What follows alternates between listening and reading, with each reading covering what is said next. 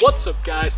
Today I want to talk about my current training split because I am going hard right now. So if you read the title, you'll know that for the next 18 days until I start school again, I am doing 2-a-days. And basically what that entails is that I lift once in the morning and again in the afternoon. So I'm going to share with you guys how I structure all this. But first I want to say that at least 90% of you watching this probably should not be training this way. Lifting twice a day will wreck your body if you don't have enough lifting experience. And even if you do, you will be worn out. Also, this is really an unnecessary amount of volume, especially for beginners and intermediate lifters. But I am doing this for 3 reasons. 1, I've done 2-a-days before and I found them to be a really effective way to put on mass as long as you're eating right. 2, I really love lifting. And 3, I want to make sure that I get the most out of this summer.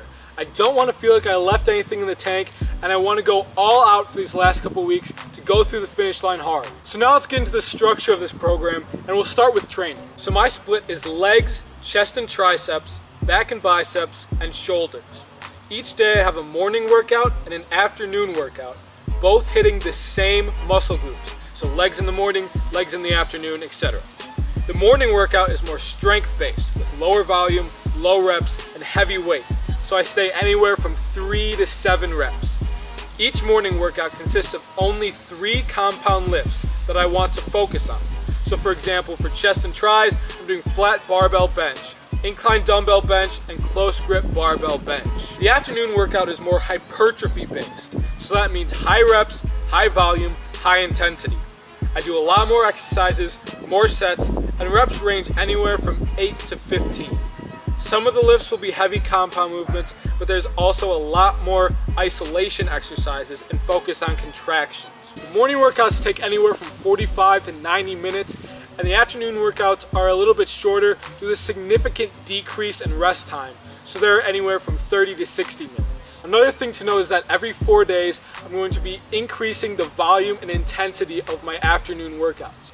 So while the progression in my morning workouts will come solely from increasing weight, my afternoon workouts will get progressively harder due to increase in volume and intensity. Now nutrition-wise, I'm going with the macros that I calculated in my recent video called How to Calculate Your Bulking Macros. So just go back to my channel if you want to see how I calculate that. And as my workout intensity increases, I may increase my calories accordingly if necessary. Again, this is not something that I recommend most people do. I just wanted to put this information out there for anyone experienced enough and interested in trying out 2-a-days. Thank you guys for watching. If you found this video helpful, make sure to leave a thumbs up and subscribe to the channel. As always, if you have any questions that you want to be answered in a video, head over to BEASTCAMPathletics.com, scroll down to the bottom, and type me up a question, and I may answer it in a future video. That's all we got. See you guys in the next one.